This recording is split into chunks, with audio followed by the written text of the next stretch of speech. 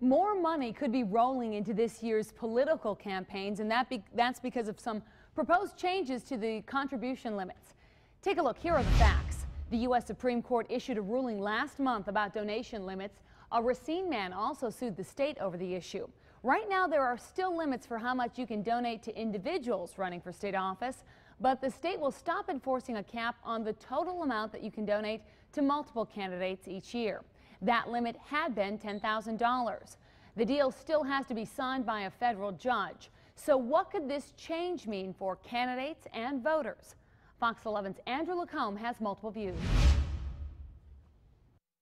If campaign donation regulations are loosened, attorney Rick Essenberg says it's a victory for free speech rights. Convey a message to the public. Essenberg is the attorney in the Wisconsin case brought forward by Fred Young of Racine.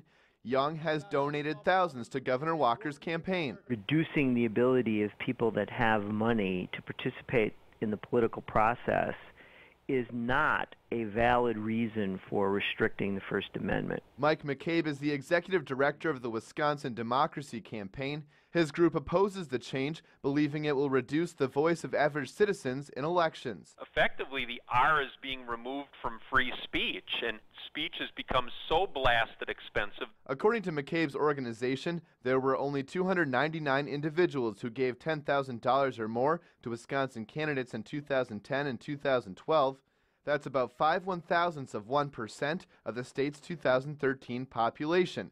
The Democracy Campaign says 173 of those people live outside Wisconsin. Since limits still would exist on donations to individuals, how could people donate more money? They could give state political parties or political action committees whatever amount of money they want.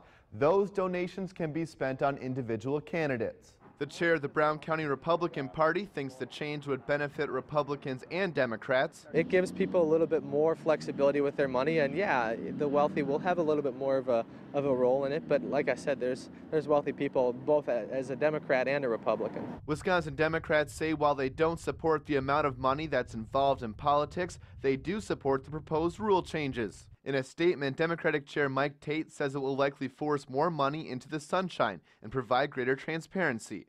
There's no word on when the judge will make a decision on the change. Andrew LaCombe, Fox 11 News. The attorney suing the state says he believes the judge will sign off on the changes. A spokeswoman for the state had no comment.